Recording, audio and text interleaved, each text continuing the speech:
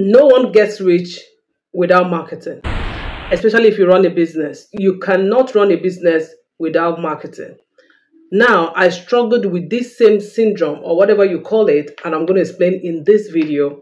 For 9 years in my business, I couldn't make even $1,000. Yeah, you heard me right. I couldn't make a profit of $1,000 for 9 years in business because of this. I'm being vulnerable, and that's why we're here. All right, if you're ready for this, why it scares the shit out of you, why you grow cold feet when it's time to market your own business, even though you don't mind marketing for other people, then this is the video for you, and don't go anywhere.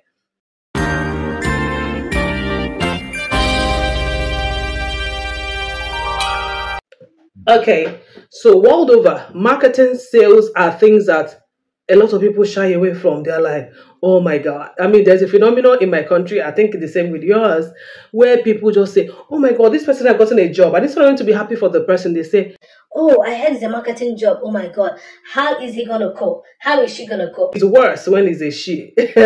So marketing is something that a lot of people that we are somehow programmed not to embrace. Yet, it is a life wire of any successful venture, because people need to know you're doing stuff before they can even say, oh, I want that, or identify their wants in the midst of your solution, right? I was one of those people that I could not market my business, and it took me years to be able to come to a place of acceptance, to be able to even tell you why this happens, what I did about it, and how you can overcome it. And first of all, poverty does a number on most of us. Trust me. Poverty, sometimes we think it's just a lack of money. It's beyond that. It's a programming in your mind that makes you feel like, no, it can't be me, right? The rich are there and I'm just somewhere here. Overcoming cold feet in my own marketing, I had to start thinking, why am I not comfortable? If you're someone who always see yourself at a place where marketing scares you, it makes you have anxiety, it makes you start and stop. And many times you get frustrated that when you begin to market, sometimes you get a few sales here and there, especially if you do an online business, right? But whenever you don't market, it looks like cricket, right? And then you keep doing that on and off and on. And then it gets to a point where you will actually think there's no need marketing this thing I do. There's no need marketing this awesome thing I've created. There's no need trying to help people. That's a lie, because something or certain factors are responsible. And that's what we're exploring in this video. Why do you feel comfortable marketing, telling the next person about the program in your church, the program in that place, where you went to, a nice place you ate out with friends, another friend's business, even help people, convince them, do anything you can to help other people. But when it comes to yours, you will not even ask your friends to help you. And even when you do, you're not quite following up to make sure they do that. And when it comes to yours, it feels like, no, don't do this. Before you go talking about imposter syndrome and all of that, that's not the point. I'm going to get there, but just follow me in this video. The first reason why you do that, first of all, is because you're afraid. I had to go for therapy, fear therapy, and I'm not even joking. And I actually have a certification in fear therapy and coaching, actually. And that's why I think I shouldn't hold back, but share what has worked for me, and also, see how to help, okay? Fear of rejection. You're feeling like, if I start talking about what I do, a few things will happen. People will think I'm desperate. And what's the problem with that? Okay? People will think that I don't have any other thing doing, but that is your real business. So, yes, you don't have any other thing doing. People will think, some people even feel like their friends will laugh at them. Oh, you have joined them. You have joined all those people who go about, talking about this, that on the internet or even in real life. How else do you think the world economy works? Is by buying and selling. Buying and selling, sweetie. is by buying and selling. There is no other way. Even when you have a lot of money and keep it in the bank, do you know what the bank will do?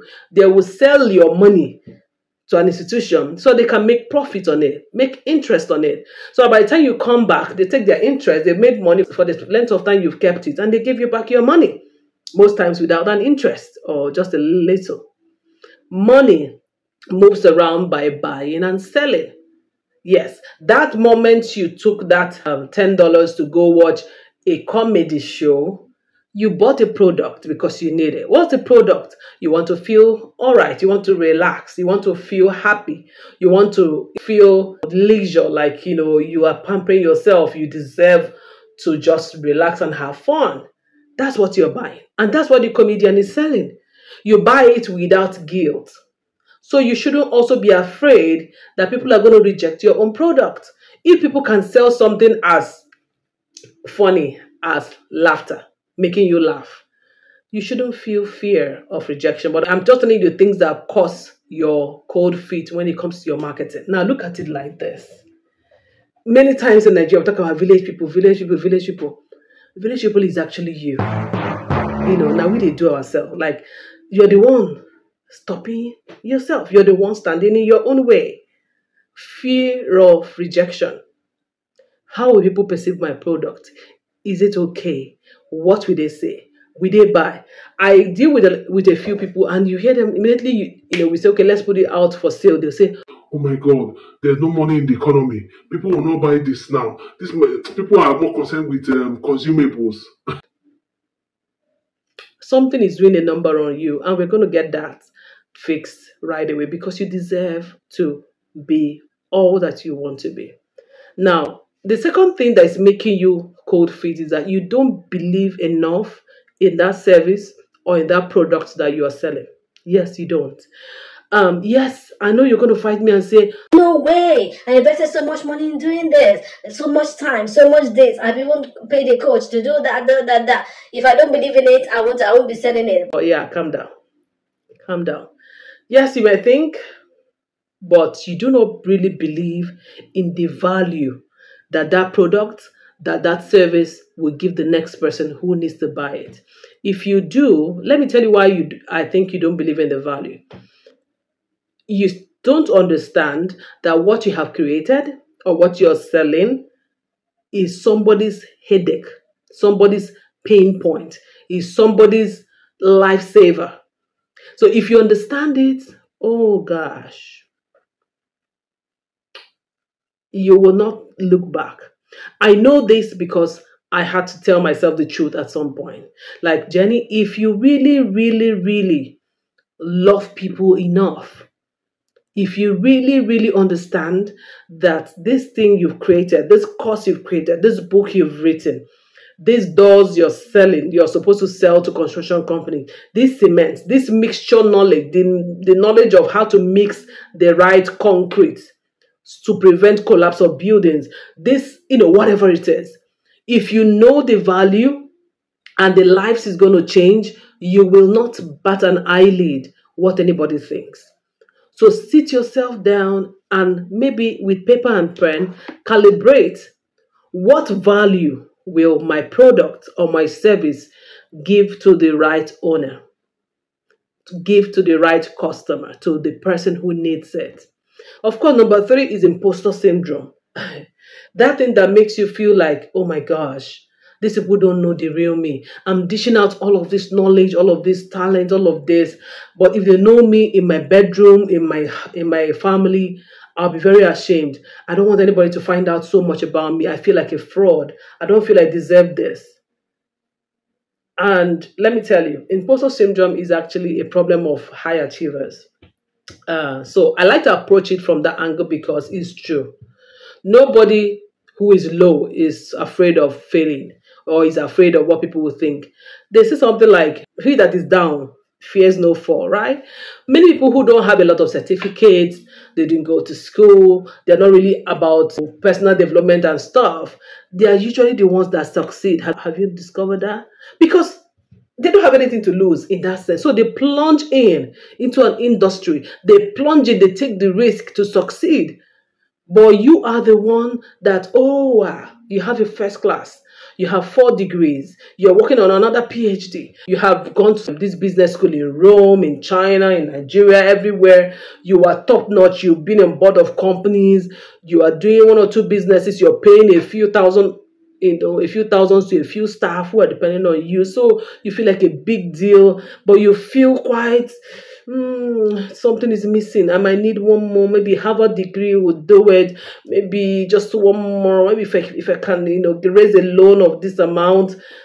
You're looking for validation. You're looking for something to make you feel like now you are qualified to give this.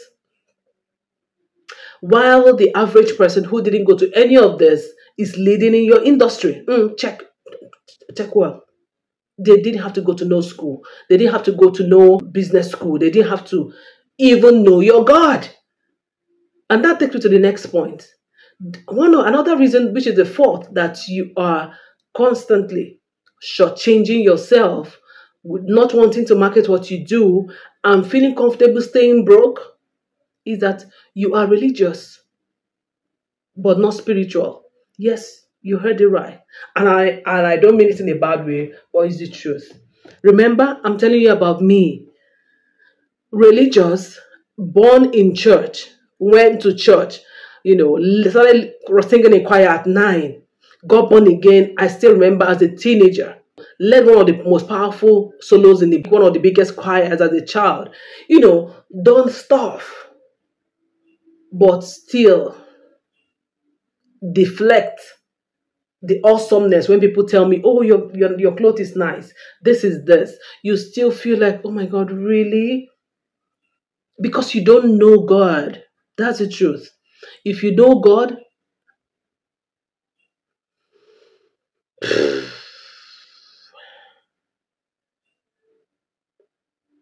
the thing is, you can absolutely overcome these barriers to your marketing. See, there is no wealth, there is no money without marketing and to the right people. We're going to get to where, other things that might be causing frustration and making you go back and forth. But now let's go to the root of the problem. Why do you constantly know within yourself that I am awesome? I've produced one of the best solutions to humanity or in this industry and all that, but yet you are not making money as the other people who don't even have 10% of your value, of your resource, of the solution you have packaged. What is the cause of the problem? You need to sit down and self-reflect. You need to sit down like I did. I got to a point in 2019, I was to pay for my first ever highest paid online course. And I told myself, I need this. I will invest in this. I will know how these people are doing it. Right? And I paid at that time, the amount right now, my gosh. Thinking about it now, I'm like, oh my gosh. 2 years before then, I went for therapy. I began to understand some of these bottlenecks and stuff. So you have to sit down with yourself and ask yourself, why do I feel this way? You must call yourself in a meeting of one and ask yourself sincerely, why do I feel cold feet when it comes to my own stuff? Why do I feel uncomfortable telling people this is what I'm selling? But when it comes to other people, I don't mind. Why am I comfortable blaming myself every day because I'm broke? I'm blaming myself because I think I know how to get out of being broke, but I can't seem to get out of this revolving chair. I feel stuck. Is it fear? You must get to the root. Is it fear? For some people, it may not be fear. It might just be lack of confidence. Yeah? So that you don't just believe in yourself. You don't just believe that, oh, I have what it takes. Or my English is okay. Or my language is okay. I'm able to communicate and that's fine. You can also find out it's something else. It could be something somebody told you as a child. It could be something you saw growing up. A pattern.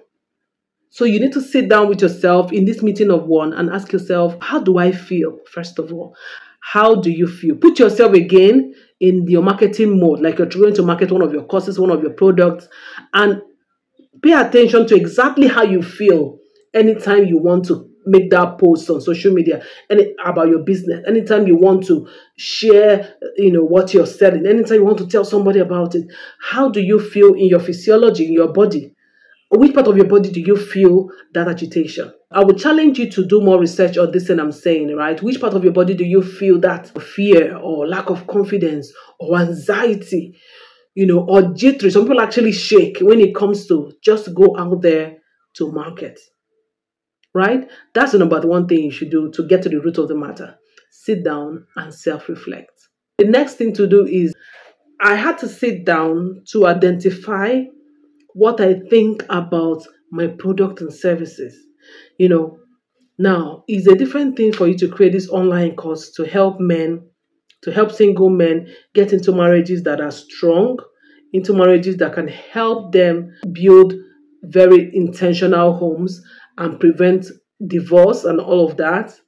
It's another thing for you to understand how you feel about selling that. It's another thing for you to understand your belief system about men that you have to market this to.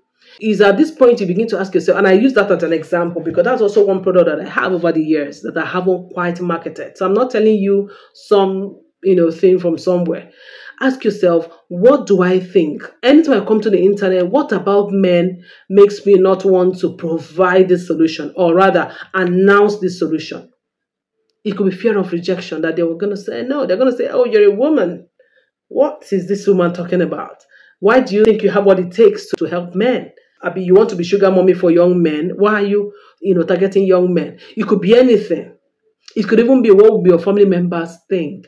What is your belief system around this product and service that you have created? Next, thing number 2. What do you believe about yourself? The first one I said, what do you believe about this product or service, right? Now, what do you believe about yourself? It could be that you have started a few things in the past, you didn't pull them through, you started and stopped. So somehow, something you tells you don't start again because you have a way of breaking people's hearts. You might not sustain it. You might struggle with pricing it. So you're self-doubting yourself. You're even afraid that, okay, what if people buy in large number? Because sometimes I know that then I used to feel like, go back to watch this course. If it's a course I created, I'll go back to watch it to know, is it really awesome? And many people would have taken it and given very good testimonials. And I'll still be doubting, like, let me go watch it by myself. Let me go play it again to be sure that they're not just trying to make me feel good. So think about your belief about yourself. Do you see yourself as ready, as deserving of success? Next thing you need to think about in this stage 2 is think about, what do you believe about selling? Do you take it as something that is lower than you, something that graduates shouldn't do? Selling should be outsourced to lower people, lower income people, while you just boss around them and give them instructions? Yes, some people believe that. Selling is something that people who don't quite go to school could go do. People can do leg work for you while you sit back and ideate. Do you believe that, oh, I'm an introvert, so selling is not for me? Think about what you believe about your product or service, about yourself, and then about selling in itself. It will blow your mind what you're going to discover, right? We are taking this step by step. The third thing you should do to overcome this, in trying to find the root cause, understand whose child you are. And I don't mean your biological parents, with all respect to them. How did you come to this world? Was it a force that blew you your family way? Is it your father that wished you to come? Or don't you realize that there's a powerful being behind your existence? Do you know this God, the God that made the seas, water in abundance? The God that made the sand in abundance. Can you imagine the amount of sand in the world? Let's think about it. The amount of water in the world, the amount of air in the world, the amount of stones in the world, the amount of trees and leaves, and oh my gosh, the God that made those, He only thinks abundance. He only lives in the realm of abundance. And he's giving you that same spirit, but you are not quite connected to him. You don't know whose child you are. You don't. Sit back again and say, who is God? Why did he say you are also gods? So if God is God, he could create the world with his speech. He could make things happen, change things that are impossible. And he said the same DNA is in you. What exactly can I do to get connected back to him? Because see, this third point should have been the first point. It will change your whole thinking. It will change your whole result. See, it's not about going to church. I'm a church girl. It got to a point I left church for 5 years and I was just going skeletally. In 5 years, I didn't go maybe up to 6 or 7 times because I was done with church, because I couldn't find, somehow I was disoriented. I was like, what's the difference between serving God and those who are not serving God? You know, all of that. Don't let church misrepresent God to you. Sit back and talk to God. Who am I? Why did you bring me here? It will blow your freaking mind. And I don't mean your mind is freaking, but you know what I mean. It will blow your mind. You don't know whose child you are. If you know that God is a God of abundance, it will change the whole game. It will change your whole game. And I charge you, while I struggle with mine, I'm battling them and overcoming them, I need us to go together, because this is the gang. This is the Chi Money Gang. We don't walk alone. Never walk alone. This is where you come, drop in the comment section. This is another angle I want you to look at. This is something else I want you to do. If you want me to do another video on how to attract customers to you when you begin to finally market, how to overcome all those self-confidence issues, let me know in the comment section, because I'm going right away to do them. I'll be sharing vulnerably with you like this in the coming months and weeks. You don't want to miss any video. So we're going to talk marketing, growth, and all of that as we continue. Thank you so much, Chi Money Gang. I'm Chisom, your girl, and until I come your way again in another video, go and sit down and let's know what exactly is freaking us out about marketing, and begin to deal with them by understanding where the root causes are, understanding the belief system we have about sales, about ourselves, about our product, and also finding out the God that made us, the God that wants us to be rich. Go discover him again, and I'll come to you again with more practical things. You don't want to miss it. All right, bye.